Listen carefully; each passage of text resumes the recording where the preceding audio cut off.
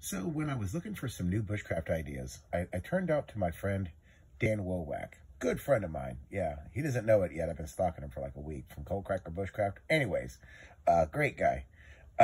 So he said basically like, look, if you're wanting to find something bushcrafty to do, go find an old axe and restore it. Right? He's like, look, this is the best way to do it. Just go out there and find something for like $4 or $5 over at the thrift store. And then you can go ahead and take that and restore it and make it your own. So that's what I did, except for the thrift store part. Buddy of mine, who is a beast, wound up breaking this axe.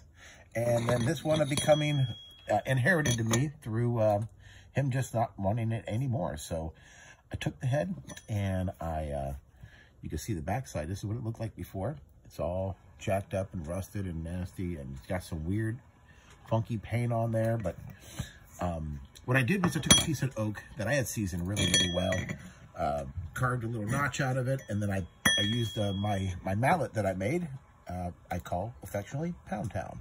And I took this thing to Pound Town, beat it in there, and it wedged it in there, and I wedged in a couple of other pieces on the inside. Now, it doesn't look great, and it's kind of rough around the edges, but here's the deal.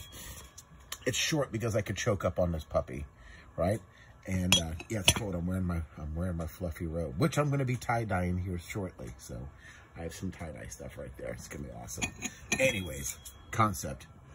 Take your bushcraft skills to the next level. Find an old axe. Restore it. I got one side done. I'm working on it. I wrapped it with paracord, not paracord, but with bank line.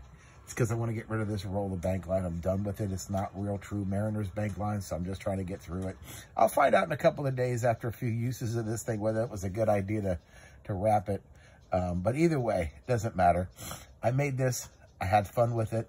I'm working on it, and the handle, it's good. It fits, and it fits my hand. And I know it looks like crap, but I don't care. I'm going to continue to work on this until it's completely done, and this now becomes my new axe.